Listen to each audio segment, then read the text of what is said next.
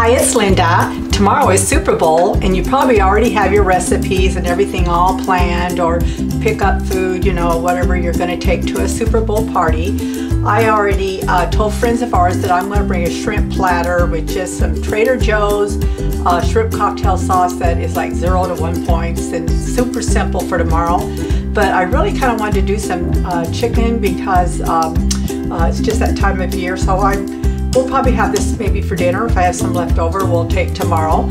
So I'm going to make a Weight Watcher friendly or WW friendly, not chicken nuggets, not quite strips, a little bit smaller strips. So I'm calling them chicken mini fingers. I have to remember what I call them. I'm trying to describe them, sometimes not the easiest. And I'm going to first cook them and then have different sauces that I have that I've got from Walmart that are really good, that are 0 to 1 point. And then I'm going to make a buffalo wing sauce. So I'm going to have a little bit of variety of stuff, and we may have it for dinner, or I may take it over to our party tomorrow also. Before I get started, just wanted to say that you know, I have my own website now called AmusingHealthyRecipes.com, and I've had so many people that have just supported me on this journey in the last 6-7 months, from starting up a YouTube channel now to doing all of this. So since I'm retired, I'm going gung-ho on all of it, but I got a little hat, and I'm not a hat person on screen because when I put it on and I was trying this out, the shadows were really bad on my face. Not the best you know, look, but just had to show it to you. And I will wear this other places, just not while I'm doing a video. And I also have little business cards now that say Amusing Healthy Recipes. I know you can't read it because it's small print, but I'm just so excited, and you guys encouraged me to do all of this, and I want to thank you. This is the best retirement hobby I could have ever asked for, by staying healthy, helping others to be healthy, and just enjoying every day that God has given me. I'm going to take off this hat. Probably got some hat hair going on, but I'm going to go over this real quick with you. What we're going to do is actually I'm going to take, because I want to do different varieties, 5 chicken breasts and Greek yogurt, some spices, which I'll go over, you know, with your garlic powder, onion powder, and some cayenne pepper, salt and pepper, and an egg. You can use whatever spices you like. This is just to add a little bit of flavor, and then we'll add the sauces with more spice after the chicken's done. All of my chicken breasts I buy, because I do so much chicken, I buy frozen. So when I went to do this, I had to pull them out of the freezer. So I put them in my Instant Pot. For the first ones, I took 2 of them, put them in my Instant Pot for 3 minutes, and cooked them almost all the way through. I only put a little bit of water because they're frozen, so it's going to have the water from that. And it cooked them almost all the way. And then I realized, you know what, I want to do different sauces, so I'm going to cook 3 more. So I put 3 more in my Instant Pot and cooked them for only 1 minute, so they're just partially done. And if you want to buy fresh chicken breasts, that's good. Just cook them longer. So you adjust your cooking time. I'm going to use my Instant Pot air fryer oven. You can use a regular oven. It's just this crisps up everything so good, and without the extra points for it.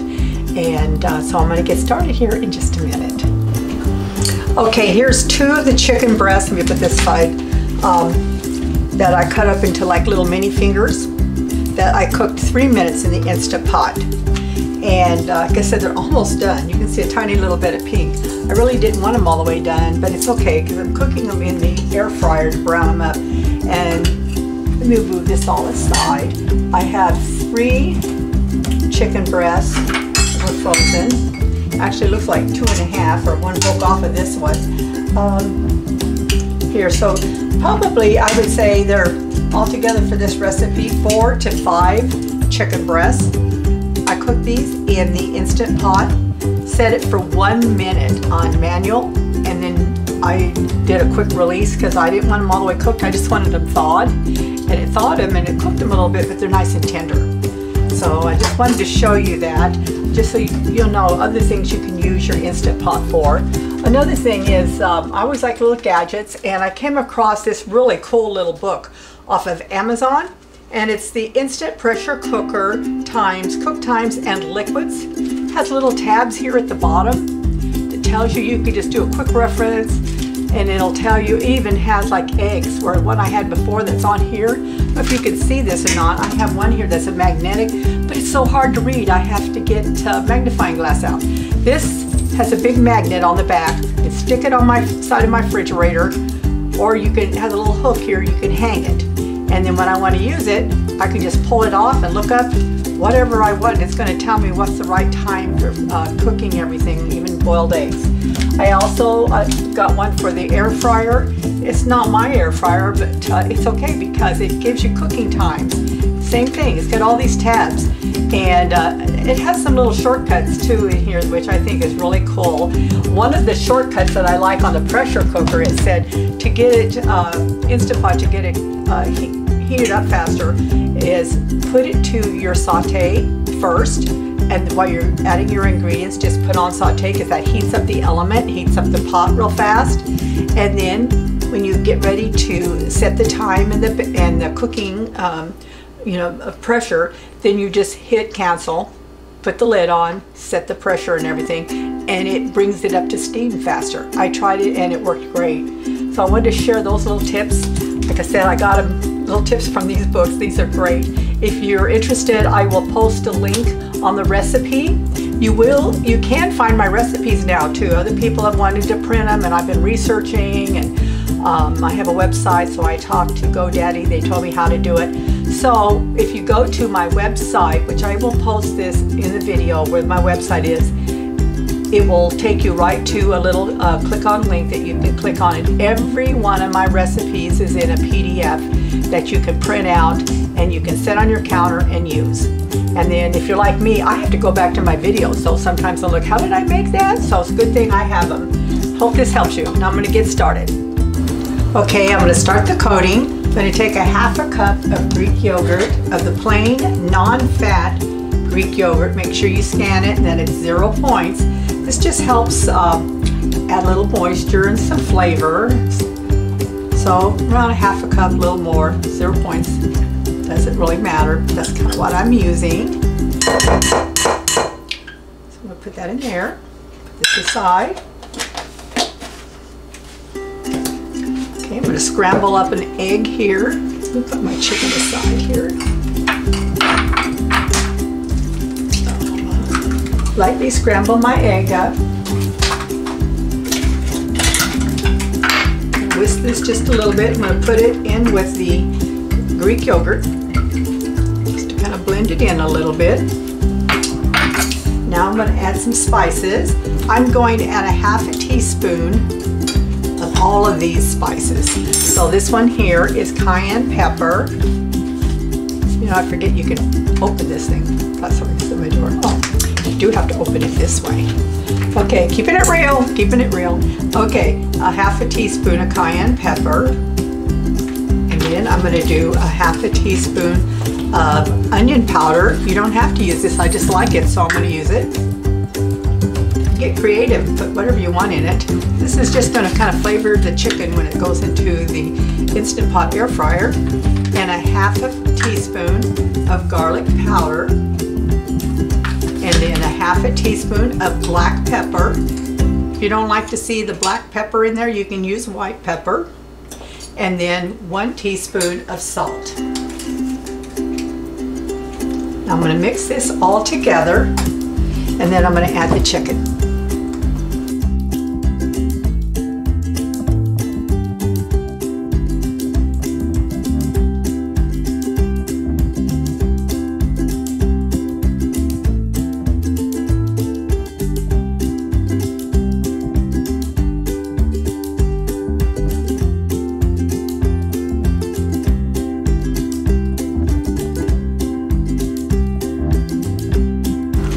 Okay, this is 4 to 5 chicken breasts cut up. Some of them are more like nuggets, some of them are like strips. Just fine. They're going to be finger foods. So whatever, however you like to cut them up. Then I put them all in here, and I washed my hands real good, just so you know, if you see me touching the chicken, I wash my hands, which is real important. You should do that. I'm from Oklahoma. I'm used to using my fingers. Using tongs is good for some things, but I have to get my fingers in. So saying that, I just got to washing it. I'm going to take my fingers and just mix, lightly mix all this chicken in with the sauce here. A little creamy sauce.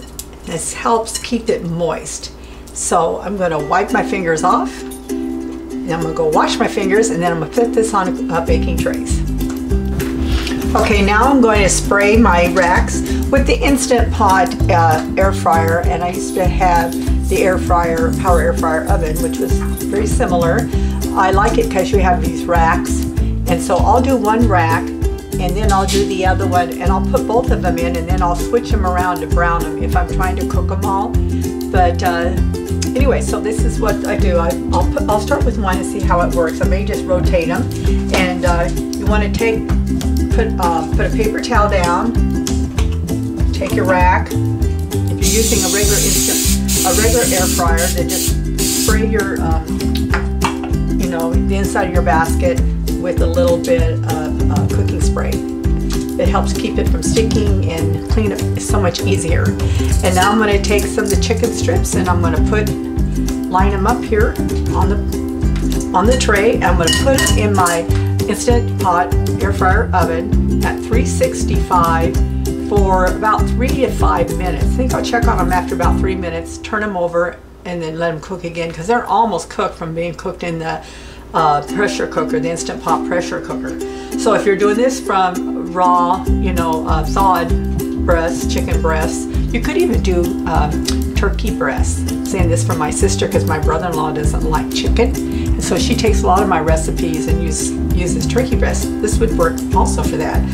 But anyway, so you'll just want to adjust the time and watch the time. If you don't have one of these, you can put them in the oven. I would raise the temperature probably up a little bit, and you might want to research that a little bit and see how to cook it. But this is so good. I love this. Okay, I'm going to fast forward through the rest.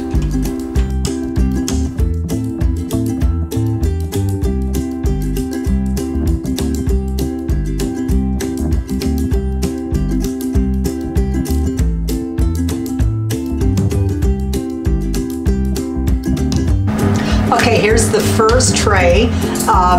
I put it in the Instant Pot air fryer oven for about 5 minutes. I changed it to 375, and so it's nice and toasty on this side. I had another tray on the second rack, and so I now moved it to the top rack and put it on for like 6 minutes. While I flip these over, then this will go back in for like 3 to 5 more minutes, just so they get browned on the top. Also, I'm going to spray a little bit of Pam on top of them, some butter Pam, to keep them moist and flavorful.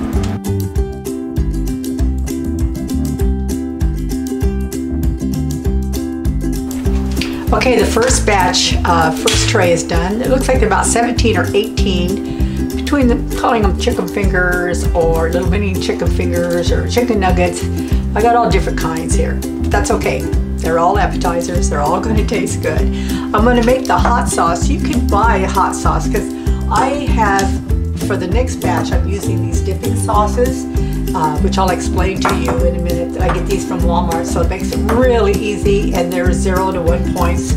But the hot sauce, I didn't have any on hand, so I looked up a few recipes and tweaked it like I always do and come up with my own. So first I'm going to take some Greek yogurt, and I'm going to take 1/8 of a cup. In a lot of your buffalo sauce, it calls for like a stick of butter, and so it's just to give it some creaminess, and I'm not making a big amount, so I'm just going to use Greek yogurt, and I'm going to use about 1/8 of a cup. Excuse me. If I need more, I'll just add more. I'll put it in the recipe. Like I say, all my recipes can be found now on my website, which I will post also on the YouTube. And then I'm going to add, this is some hot sauce, and this is the Red Hot, Frank's Red Hot. So I'm going to put 1/4 of a cup of this. smells so good here in my house. I'm hungry, haven't had lunch. What's nice about the Instant Pot and the air fryer is while they're cooking, I was cleaning and I got my dishes all done from this morning and from all of this that I was working on. Now all I have to do is what's left. And okay, now I'm going to add, I got the Greek yogurt and I've got the red sauce, and I'm going to add a teaspoon of salt and a teaspoon of paprika. You know, there's already salt in that, so I don't want to put too much salt, so I'm going to just go ahead and do like a half a teaspoon of salt. I'm going to add like a half a teaspoon of pepper, and then the paprika, I'm going to add a teaspoon of that. Actually, these are a half teaspoon, so thought I'd grab the other, but that's okay. It's doable. Now I'm going to mix this all together, and I'll try it and let you know if I need to adjust it any before I put the chicken in with it.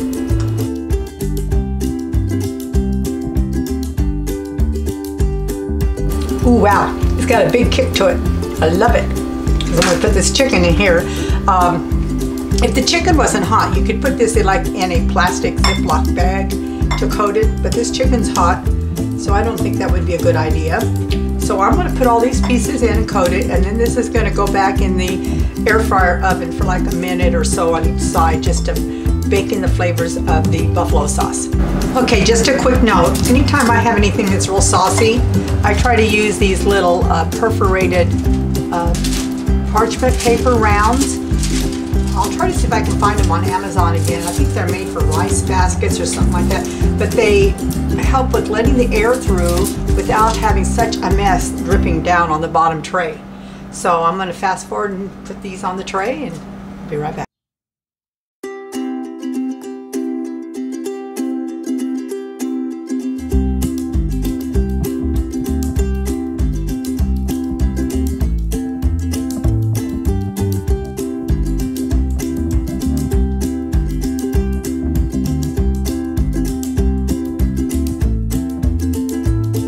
Okay, I'm wrapping it all up now. This plate here has the buffalo spicy, very spicy nuggets. Next time, I think on the recipe, I will cut the hot sauce down by half. So I'm going to do that on the recipe I post, because also I had quite a bit of it left over. So if you wanted to do a double, maybe it would be okay. But I think it was, even though I like spicy, it is super hot. And then I've got a little bit of ranch dressing here because you're going to need it with that. The other chicken nuggets fingers I'm going to dip with. These are really great. I get these from Walmart. It's G. Hughes sugar-free dipping sauce. This one's the honey mustard, and the honey mustard one is only 1 point for 2 tablespoons. Or you can do the sugar-free teriyaki that he has. Up to 3 tablespoons is 0. So I'm going to do part of it, mix it with a little bit of that, and put some extra sauce in some little cups in case my husband wants to dip a little bit more.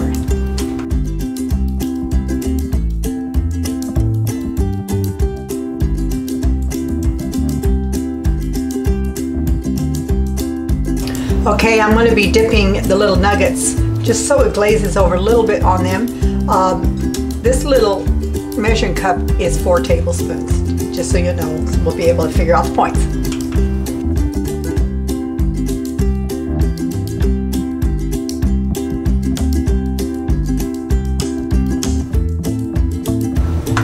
Okay, doing the demonstration, these kind of got a little cold, and so I suggest maybe don't cook them quite as long, so you can then just kind of lightly glaze them with the sugar-free honey mustard, like this one. I'm going to put it back in the air fryer for like 1 minute just to warm them up so they'll be nice and hot.